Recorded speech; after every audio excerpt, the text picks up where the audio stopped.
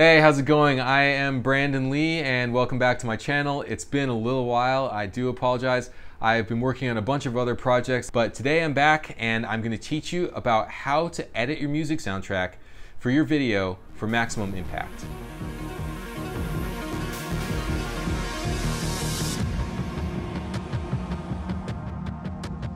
So here I'm assuming that you've shot what you want to shoot, you picked out the piece of music that you want, and you've lined everything up in editing, and it's just not really hitting the way you want it to hit. It's not having the right impact. You feel like it's all just a little blah. I have a bunch of different little tricks that I use, and today I'm going to teach you a few of those. And the music I'm going to use today comes from artlist.io, which is where I get most of my music for my YouTube videos. You subscribe for a couple $100 a year, and then you get access to unlimited music that's all pretty high quality, and you can download it and use it in your commercial projects, your non-commercial projects. You don't have to worry about the rights for the music or how you're using it.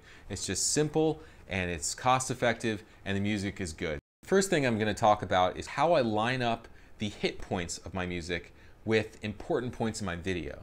This is the #1 way to give your music impact in your video. When the beat drops,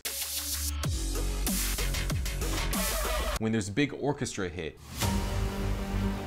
you want something important to happen in the video. If you miss those important hits, then you diminish the power of the synergy of that music with your video images. So take advantage of every cue that the music gives you to increase the drama. Now this can get a little tricky if you're changing around your edit a bunch in post, because maybe in draft 1 you had this big hit line up perfectly with a big cut in your video. But then when you get to draft 5,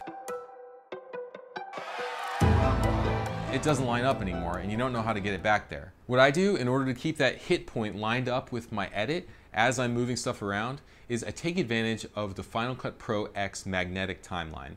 Now if you're not familiar with the magnetic timeline, basically what happens is as you move clips around in the timeline, other clips collapse and adjust themselves. So you've got this constantly mutating timeline, which some people really hate, but I love it because I can choose which clips stay joined together and which clips I can let go and move independently.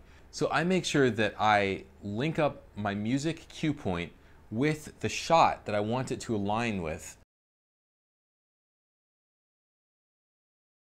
so that those two move as a single unit as I edit. Or if I drag around video clips around that point, the music hit point stays adjoined to the video clip. If you don't use Final Cut X, you can just set a marker at the hit point in the music and then set another marker on the clip that you want it to align with, and make sure that those markers always line up whenever you move other stuff around. So basically all you're doing is giving yourself a guidepost that will let you realign the music every time you make other edits. Now say you have multiple hit points that you want to line up on a piece of music. You can set markers at the hit points of each of those pieces that you want to align with certain video clips, and then split the clip into 2 pieces or 3 pieces, or however many you need, and then crossfade each of those pieces of the music track at a point where you think the audience will least notice them.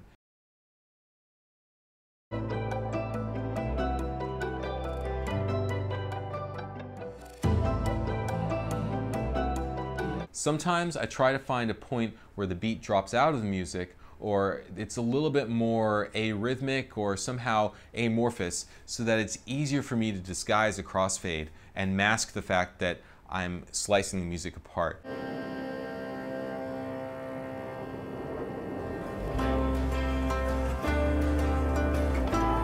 There's really no one answer to this because every piece of music is different. You just kind of have to mess around with it. Now what about retiming the music? In other words, what about speeding up the music, slowing down the music in order to make it fit the video? With some genres you might be able to get away with this, like EDM. It's pretty commonly sped up and slowed down, so your audience probably won't think it's too weird. But in general, I try to keep the music at the tempo it was recorded out of respect for the composer, because they set that tempo for a reason. It sounds best at its native tempo, and if you try to speed it up or slow it down, you'll either change the pitch or you'll introduce some audio artifacts. Really, you kind of want to stay with the original pace of the music and work around that. And if it doesn't fit, maybe try just finding another piece of music. But one of the great things about using EDM music is that you can pretty much create a break in it anytime you want. All you do is scrub to a portion of the music where the beat drops out and you go into sort of a breakdown section, slice that out and drop it in. And as long as you line it up pretty well with the downbeat in the actual song, it'll sound more or less natural and your audience probably won't think about it too much. It won't be too distracting. Now, another way to create more impactful moments with your music is to create pauses where the music cuts out completely and it gets filled in either with natural sound or a little bit of vlog or just somebody speaking up, any interesting little moment that you want to fill in there.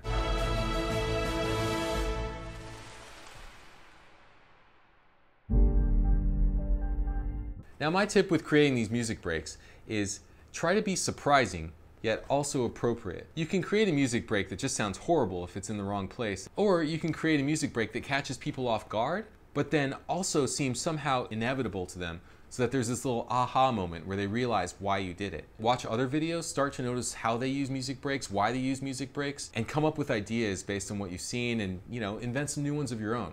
One surefire way to screw up the impact of your music is to put music with lyrics under dialogue in your video in a way that it conflicts. I'm going to demonstrate some shooting techniques and you can come along and watch. Or to put music under other music that's playing in your video.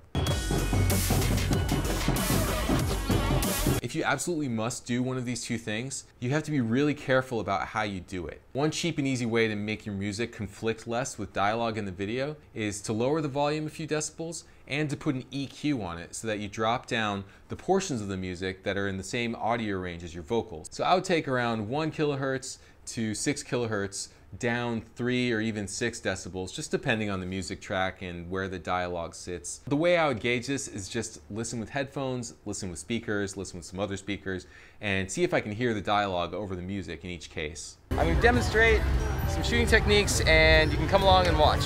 Now, how about music under other music? For instance, if there's music in my scene, like that I recorded with the actual microphone of my camera while I was recording the scene, and I want to keep that on top of my music soundtrack underneath it, what I try to do is I try to pick a music soundtrack that doesn't have as much presence as the music that was recorded with my camera's mic. So if the music recorded with the camera's mic is like a band or something, then I'll try to have the music soundtrack underneath it be more ambient, be something without a beat. What you really want to avoid is having two beats that conflict. And finally, be on the lookout for opportunities to get creative with how your music lines up with your video. Again, surprising your audience is always a good thing, as long as it feels appropriate and hopefully sort of inevitable in the edit. I'm going to leave you with one more piece of inspiration. I created a playlist for artlist.io that's going to be featured on their website. These are all tracks that I've used in my videos in the past that I feel fit my style. And I'm going to play a little snippet from the tracks that I picked. So take a listen and enjoy.